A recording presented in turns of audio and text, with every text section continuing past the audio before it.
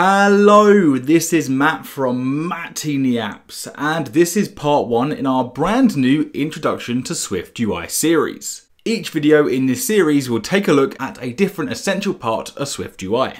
If you're not sure what SwiftUI is or why you should learn it, check out my What is SwiftUI video on my channel. There's a link down in the video description, and that should answer all your questions. So in this video, we will focus on one of the most fundamental parts of any app, and we'll take a look at text views. So we have some coding to do, so let's get to work.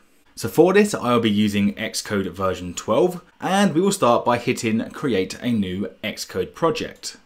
We will select iOS, app, and hit next. We will call this something like text. Here, make sure the interface is SwiftUI. The lifecycle is SwiftUI app. As a quick side note, as we're using SwiftUI app lifecycle, any device that will run the code that we do in this video today, it would need to be at least iOS 14. Don't worry if you don't have a device running at least iOS 14, as you can run everything in the simulators built into Xcode and using the live previews, which we will look at in just 1 second. The language is set to Swift, and hit next, and save it up somewhere nice and safe.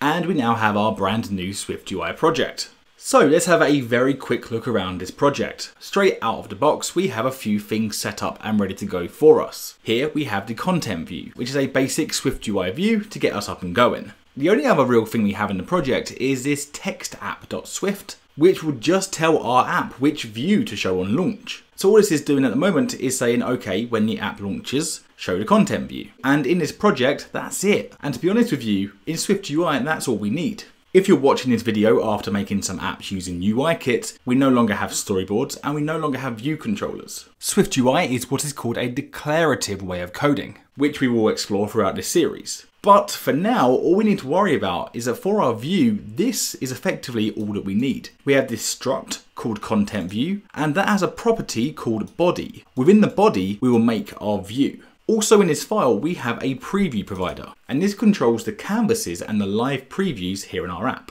And that is what this big old area over here on the right is. In SwiftUI, we can code and see live updates of our app as we go. We haven't got to keep running our code on a device or simulator to see what's going on. It is genuinely one of the most powerful areas of SwiftUI, and as an app developer, it will very quickly become your best friend. Side note, to be able to use this tool, your Mac needs to be running OS Catalina or above. If you don't have this big area here, we can turn it on here, make sure Canvas is enabled, and hit resume. And be warned, you might have to hit resume a couple of times whilst coding. The live updating of your code can sometimes pause. So if you ever see the resume button up here, or if your app just isn't updating, we can just hit resume and we're good to go. We can do some really cool things with these previews, but for today, we will keep it nice and simple. Let's just get up and going with SwiftUI. So let's make our text view and see what we can do. So in this content view, as I said, we have a body. This body is where we create our view and we style it in the exact way that we want.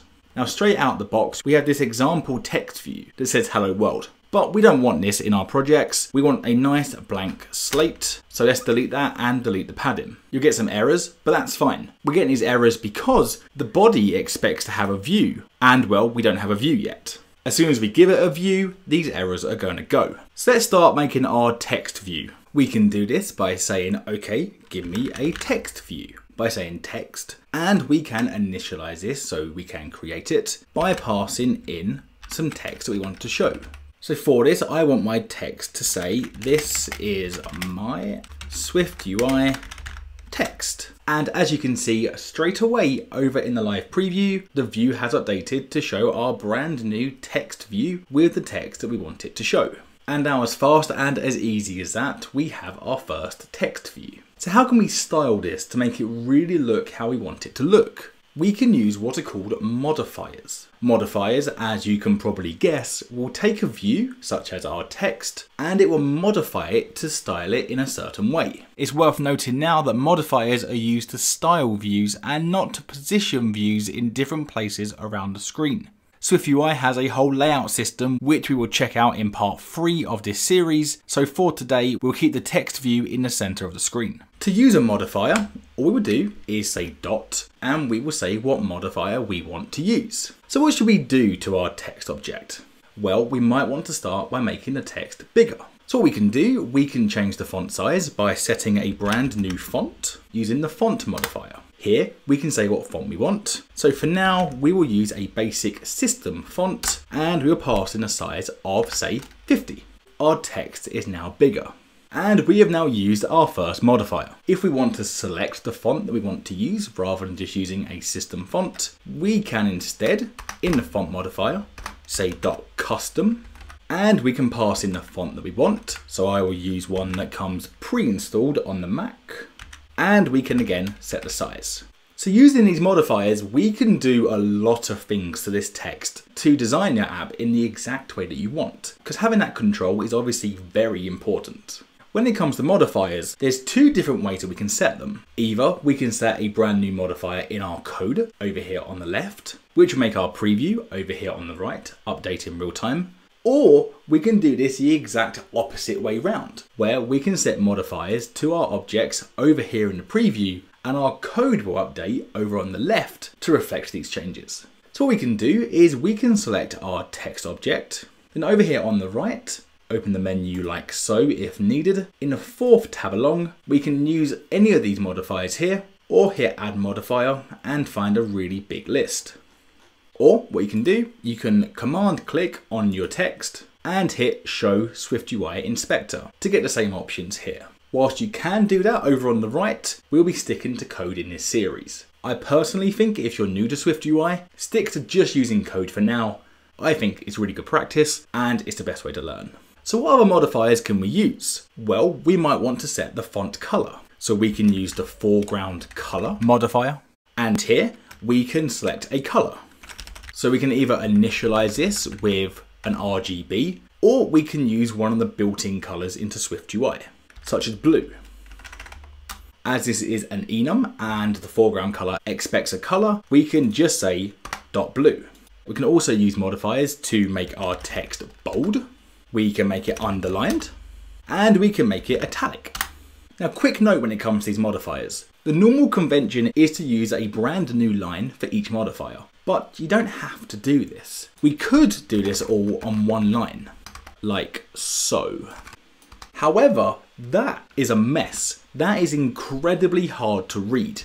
If you're looking at this view, you're going to have to do some work to break that down. Like, sure, you can see it's a text object, but after that, this becomes very, very busy. So, with the convention of a new line per modifier, it becomes incredibly easy to read. You might look at this in just a glance and say, okay, it's a text object with a font, with a color blue, it's bold, it's underlined, it's italic.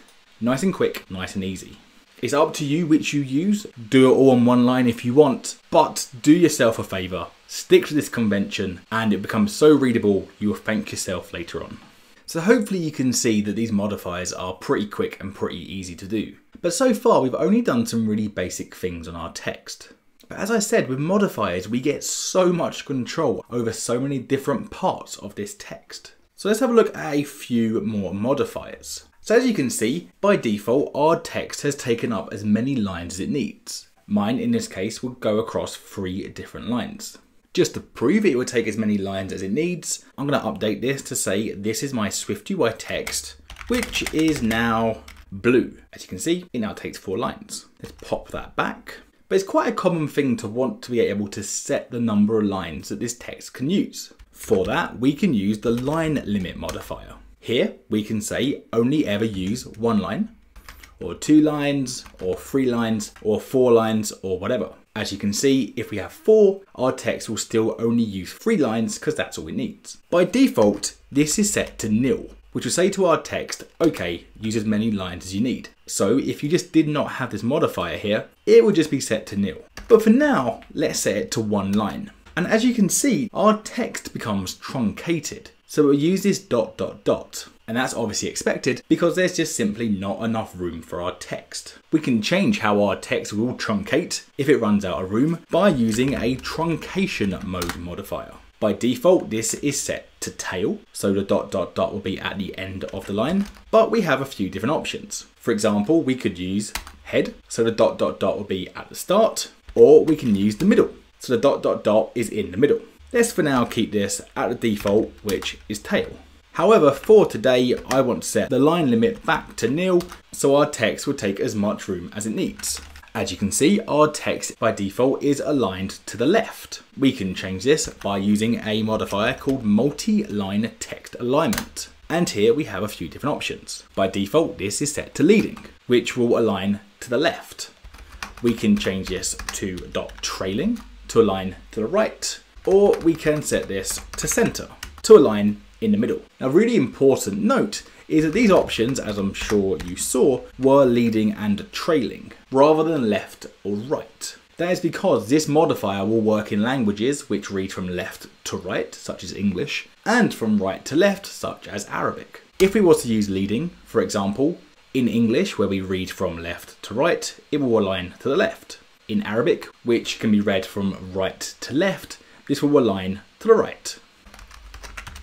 But for today, we want this in the center. So we're now getting more and more control over our text, and we can really make it look and behave in the exact way that we want. With modifiers, we can even do some pretty powerful things that would be pretty fiddly to do if you was to use UIKit. For example, we could use a blur modifier, which will blur our text, which is a good example to show you, but that looks awful for today, so I will get rid of. We could also set a shadow by using a shadow radius. Nice and quick, nice and easy. We now have a pretty cool looking shadow. So I hope you can now see just what we can do with modifiers. Now, before we wrap up this video, one really important thing to know about modifiers is that the order that you use your modifiers does matter. And if you get the order wrong, your text view will look different to how you want it. And this is a really common mistake when people start using SwiftUI. So let's take a look at an example, and then let's take a look at exactly why the order matters. So let's give this example a little bit of room, and let's add a background color to our text. So I will use a background modifier. This can take any view, but for today we want to use a nice basic color, and we will set this background to red, just like so, which does look quite horrible. So set our foreground color now back to white. That looks much better. So we now have our background. But you might look at your text and think, you know what, that is really kind of close to the edge of my view. I want to give my text a little bit of padding. Great, let's use a padding modifier where we can specify what sides of our view we want to add padding. So we could say, for example, we'll only add padding to the bottom or the top, or both the left and right using .horizontal. Let's use all for now. And we can specify just how much padding we want. So let's set this to 20, a good amount of padding. Great, so we've now set our padding modifier. But this looks the exact same. Our text looks the same and our background looks the same. It looks almost as if our padding did nothing. And the really important thing to realize here is it did exactly what we told it to. But because it's in the wrong order, we're not seeing what we expect to see.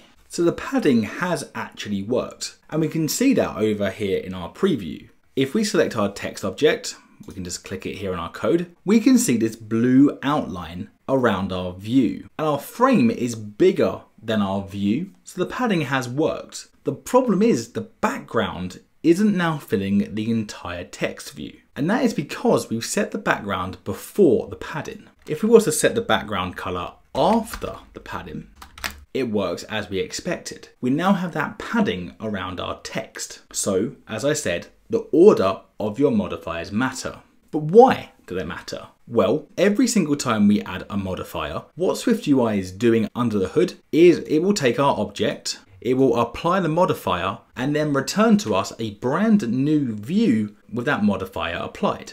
So rather than just being one view used throughout, with all of the properties being set to style it in the way that we want, we're actually getting back a new view after we've applied the font, and then another new view once we've applied the color, another brand new view once we've made it bold, and so on. So if we was to set the background color before the padding, at this point here, the view is a certain size and the background will fill that entire size. And after that, the background is done. It doesn't really care about any other changes that we make. We then add the padding, but that won't affect our background, which has already been set. So it looks like our background hasn't worked properly, when it has. It just worked properly at the time when it was set. So by making sure we set the padding first and then the background, the view our background is being set to has the padding and therefore the background looks as we expect. Setting your modifiers in the correct order is one of those things that will creep up on you as you're learning SwiftUI, and it may cause some issues, but before you know it, you'll just set your modifiers in the right order. It's one of those things to keep in mind as you're learning SwiftUI. If things aren't working properly, it's probably your ordering. But as I said, it's definitely a skill you just tend to pick up along the way as you're learning SwiftUI. But it was a really important thing I felt to point out in video 1 of this series. So one to bear in mind in the future. So that is how we can set up a text view in SwiftUI and how we can style it using modifiers to make it look the exact way that we want. And that wraps up this video. As always, leave any questions or comments down in the comments section. If you liked watching this video, which I really hope you did, make sure to hit that like button, hit subscribe, and once again, thank you for watching. I'll see you next time. Goodbye.